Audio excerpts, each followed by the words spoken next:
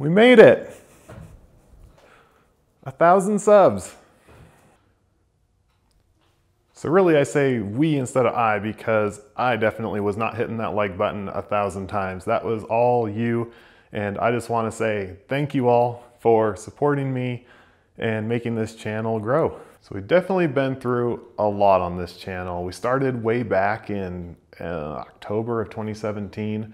So we've got three and a half years under our belt now. We've got the mini mill CNC conversion right out of the gate. So I'm not gonna bore you to death. Honestly, I couldn't even sit through them all. Went inside, figured out that I am doing everything correctly. I actually found a video where another guy's having pretty much all the exact same problems I'm having. So it's kind of funny. We've got all sorts of different, garage and shop improvement projects like the propane heater. It is winter time in Utah and I am cold.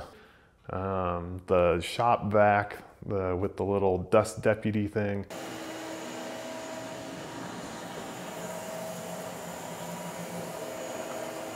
Definitely have our share of burned up electronics, especially when we were making those spindle speed controllers. And then I'm feeding it into a optical or optocoupler. That way that signal is its own circuit, its own ground. There's no mixing of grounds anywhere because that's where I was having my troubles. And that's what likes to fry things. All in all, it's been really fun, and we even got the family involved here and there. There you go. Oh, here, let me take the knife and you can tear now. Okay, there you go.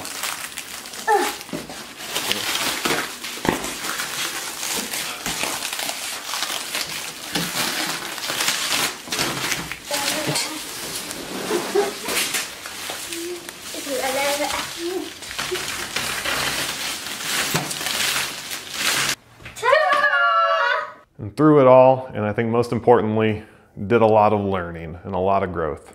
I'm not gonna lie, this is a little bit of a bittersweet video. It's kind of the ending of a chapter, the turning of a page, if you will, all those types of metaphors.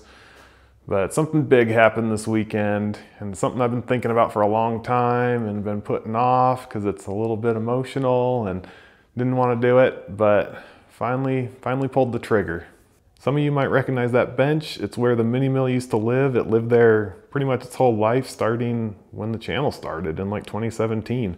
Over here, it's stained from coolant, mist and everything getting between the mounting bolts and everything. So this area has not seen light for about 3 years. And true to any shop bench fashion, it's already starting to collect things. So it's doing its job well. With it out of the picture, the garage actually cleaned up pretty nice, I must say. That was the main reason I needed to get rid of it, is I am just running out of room here. Not to mention it hasn't been used in a couple of years. So when I decided to put this for sale, it was strictly a financial and a space consideration. It was, the reason you sell anything really. It's, I got this thing that's taking up space. It has a little bit of value. I could get that value out of it, probably use it somewhere else, right? And free up some space while I'm at it. And it didn't hit me until really that evening. So yesterday, a guy came over, super nice guy, bought it basically for the reason that I bought it, was just to learn how to do CNC. So I thought it was really cool. And I felt really comfortable because he, said that he knows a decent amount about Linux CNC and he's already been playing around with some of this automation stuff. So I felt good about that. I felt like the mill would actually be getting some use again, and that's a lot better than just sitting here collecting dust. But then that evening came and I started kind of clicking over to a couple different old videos, and I saw, the video of my daughter painting the little board that the electronics were eventually mounted to. Try and brush it just one direction. There you go. Yeah, instead of going like this way and then this way, try and go just up, like forward and back. Like pick a direction you want to go and stick with it. Does that make sense? Yeah. And all the little jokes and all the fun times that I had with it and kind of reminiscing. And it's hard. It's a machine, but it's also a little bit of an emotional attachment. And you think about some of the jobs you did on it, and I think about how stressed I was at the time, and you know, trying to get things done and trying to keep things working on it and tinkering with it. And then I look back and think, man, those were the good days, right? Even though I hadn't really used that mill since I got the Tormach, so it's really sat here for 2 years, just having it in the garage felt like that chapter was still open where I could go tinker with something. And now that it's gone, it's, you know, a hard reminder and a hard, you know, stop that, you know, mini mill days are gone. It's Tormach and beyond at this point. And so I think that's why it's the most bittersweet portion of it. It's just, you know, it is what it is, it's gone, move on with life. You know, there's no going back. So that's enough sob story for you. I wanna run you through. My idea is I want to move my toolbox over to where the bench is, basically swap the two positions. And then I will be able to have basically this kind of stuff, a little vise, the touch off or a tool height gauge, along with like my end mills that I'm using for the job, you know, all that kind of stuff right by the machine.